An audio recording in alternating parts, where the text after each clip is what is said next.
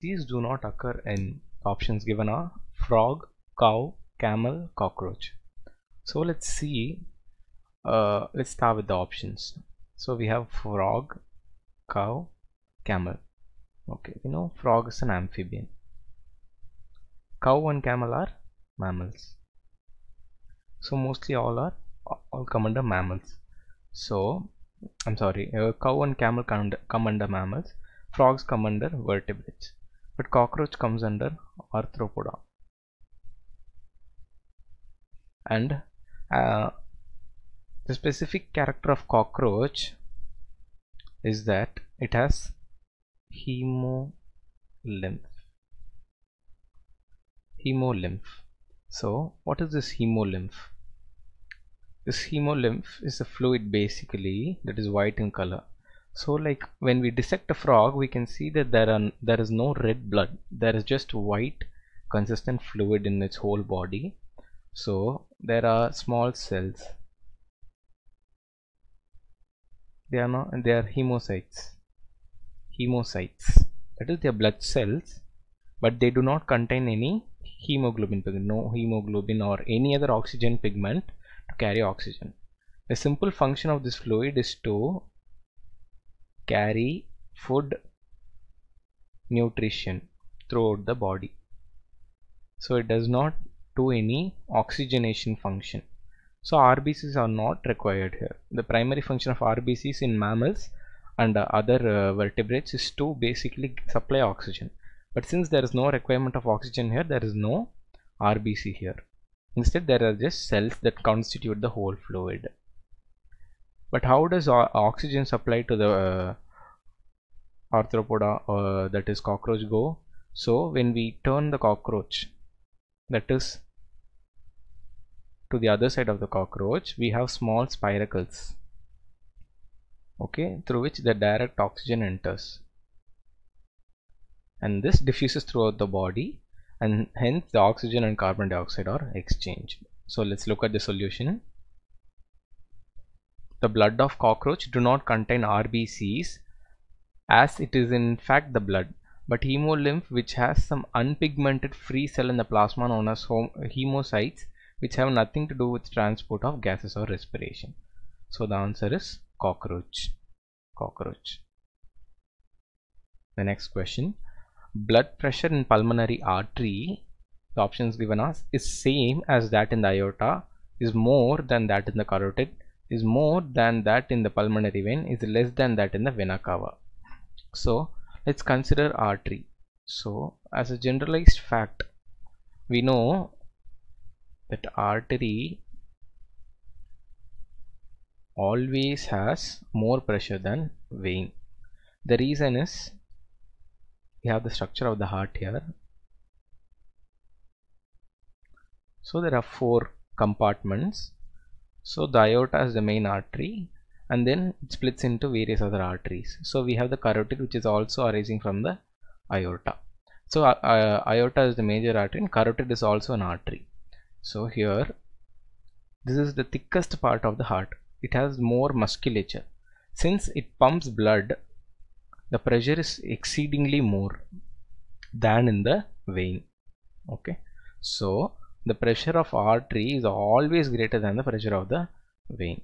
So since it's an artery, it should be always more than the pulmonary vein. So they have given the names to confuse us. So this option is right, less than that of the vena cava. Vena cava is the vein. So this fact is right. So we have to look for artery and vein difference. So arteries have higher blood pressure than vein because the blood is forced inside them from the heart, and also their lumen is narrow. We also know that artery has a narrow lumen due to thick muscle wall than the veins. Veins have a larger lumen. So the answer is C, more than that in the pulmonary vein. Blood pressure in the mammalian aorta is maximum during. The options given are diastole of the right ventricle, systole of the left ventricle, diastole of the right atrium, systole of the left atrium. So we know that the same heart structure here. So approximately my aorta is from here. So the major thing that contributes to the blood flow into the aorta is due to the systole of the left ventricle only. So that only causes the maximum pressure in the aorta. So the answer is systole of the left ventricle. The walls of the left ventricle is thickest of all chambers. Here we told that its musculature is more. It supplies oxygenated blood throughout the body. Aorta arises from the left ventricle and the musculature is best developed. So the answer is systole of the left ventricle causes the maximum blood pressure. Next question. Doctors use stethoscope to hear the sounds produced during each cardiac cycle. The second sound is heard when options A. Ventricular wall vibrate due to gushing of the blood from atria. Semilunar valves close down after the blood flows into the vessels from ventricles. AV node receives signals from SA node. AV valves open up. So let's eliminate a few options. We know nodal conduction. We must know that nodal conduction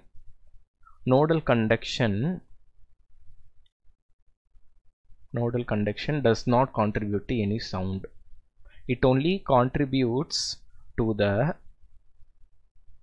transfer or conduction of impulses from atria to ventricles.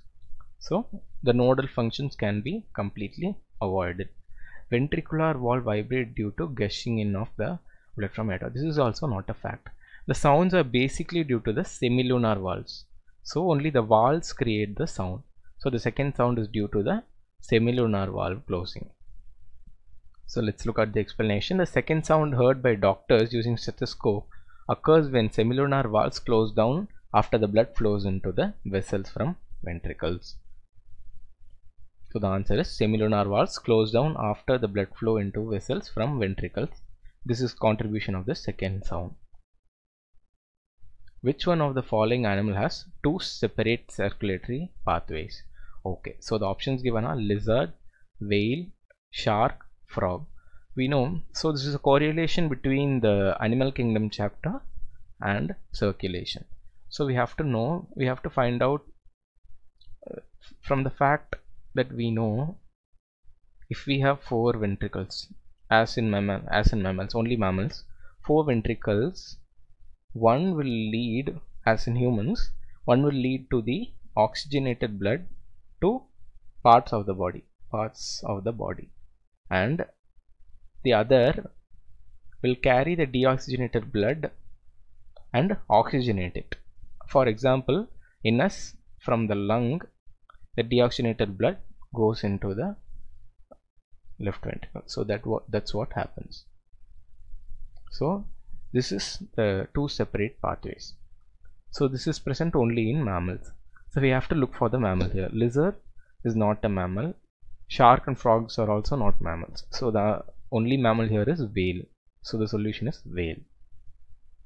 Whale is a mammal. It has four-chambered heart having two atria and two ventricles. Oxygenated and deoxygenated blood flow in separate circulatory pathways. They do not mix. How do parasympathetic neural signal affect the working of the heart? Options given are reduce heart rate and cardiac output.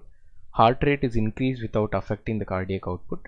Both heart rate and cardiac output increase. Heart rate decreases but cardiac output increases. So let's look at the solution. We have the para and the sympathetic. So sympathetic acts through the depressor center. Parasympathetic acts through depressor center in the middle oblongata, and sympathetic acts through accelerator center. So the depressor center, what it does is it releases acetylcholine, ACH, and then it decreases the heart rate, cardiac output, and also the venous return. But sympathetic generally increases the heart rate, cardiac output, and venous return. Okay, so parasympathetic generally reduces both heart rate and cardiac output. Control of heartbeat by nervous system. Medulla oblongata has two regulatory centers, as we told before. accelerator center. Its function through parasympathetic nervous system and increases the heartbeat by secretion of epinephrine or adrenaline. And depressor center, its functions through parasympathetic nervous system by secretion of acetylcholine ACH. It decreases the heart rate, speed of conduction or action potential, thereby the cardiac output is also reduced. So the answer is reduce both heart rate and cardiac output.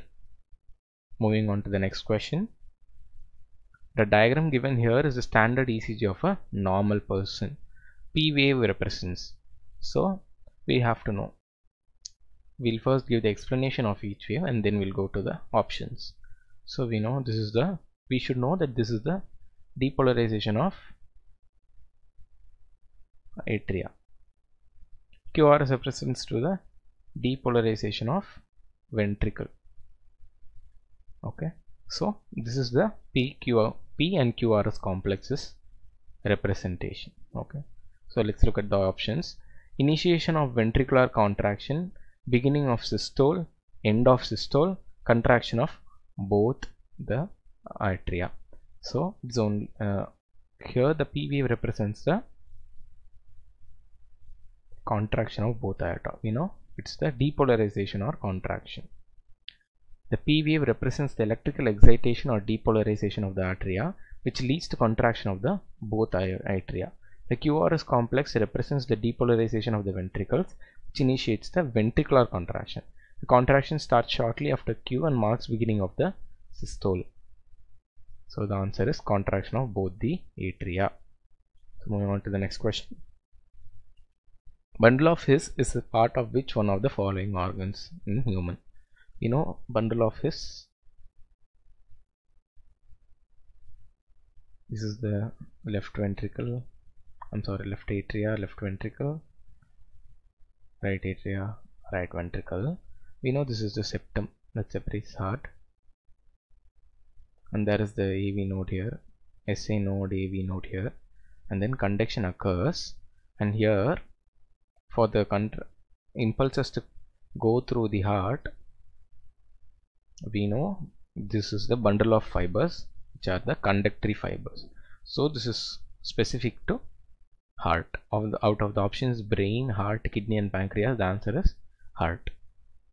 Bundle of His are typical cardiac muscle fibers. Question: arteries are best defined as vessels which, option A, supply oxygenated blood to different organs, break up into capillaries which reunite to form one visceral organ, break up into capillaries which reunite to form a vein, carry blood from one visceral organ to another visceral organ. So let's reject a few options and then we'll look into the confusing options. Supply oxygenated blood to different organs. This might seem right, but let's look at an example of pulmonary artery. It does not carry oxygenated blood, but it carries only deoxygenated blood. So this can be ruled out. Carry blood from one visceral organ to another visceral organ. So arteries carry blood from one organ to another, but not necessarily like even it all carries even to the cells. So let's look at two other options. Break up into capillaries which reunite to form one visceral organ, break into capillaries which reunite to form a union. So both of these are confusing, but then as with the best definition, we know that arteries end up into capillaries, and the capillaries again form veins, and then which will end up in a heart. Heart is one visceral organ, so it forms one visceral organ. So the best option is break up into capillaries which reunite to form one visceral organ.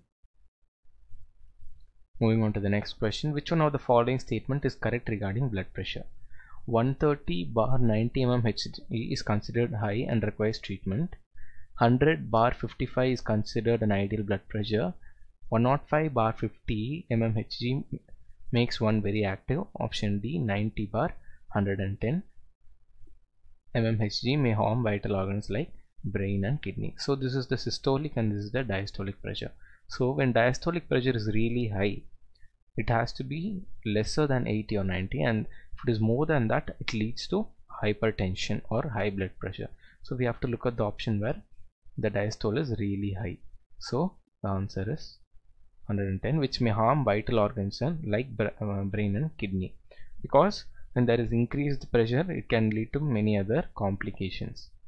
So the solution is 90/10 mm Hg may harm vital organs like brain and kidney. This is called hypertension, which can give rise to increased heart rate and palpitation. So the option is 90/110 mm, which may harm vital organs like brain and kidney.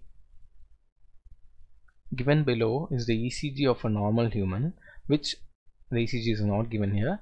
So which one of its component in humans is correctly interpreted below? Complex QRS is 1 complete pulse.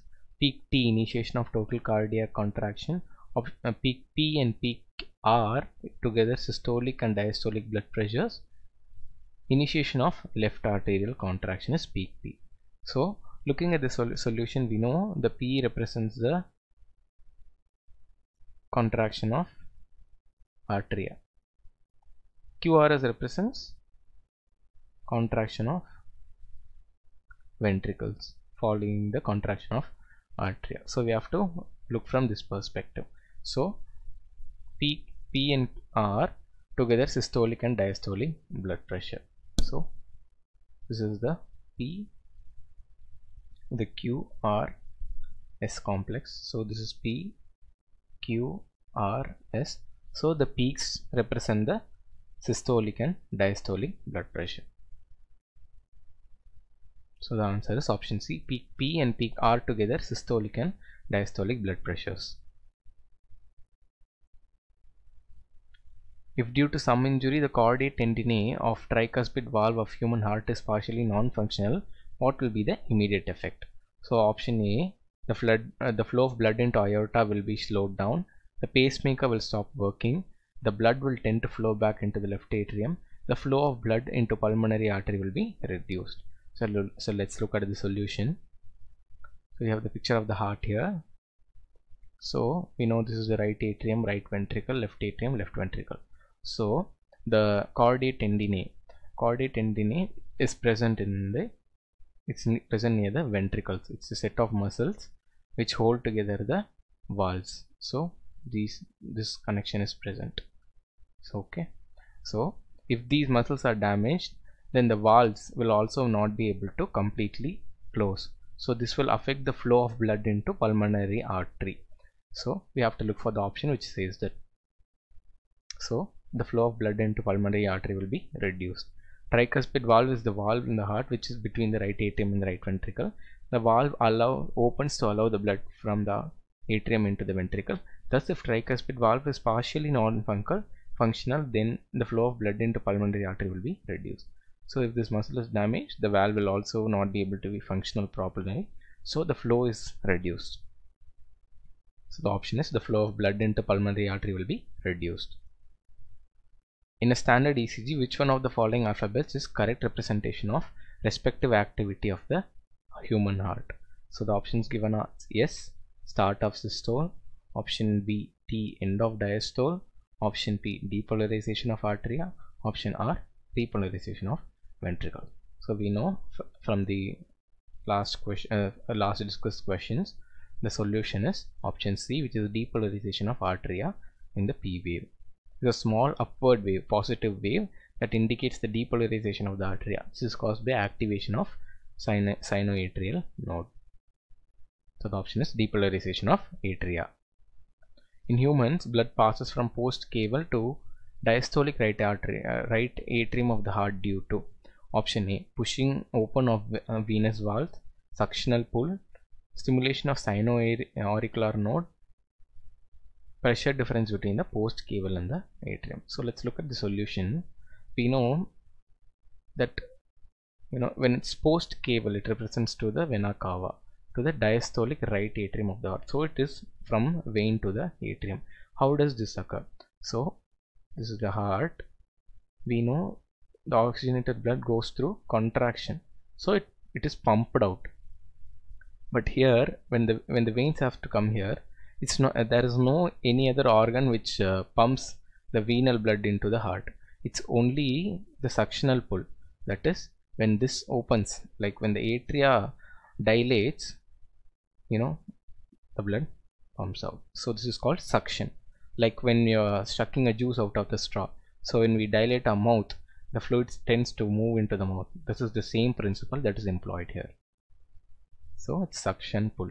In human, blood passes from the post cable, which is from vena cava, to the diastolic right atrium of the heart due to suction pull. Thank you for watching the video.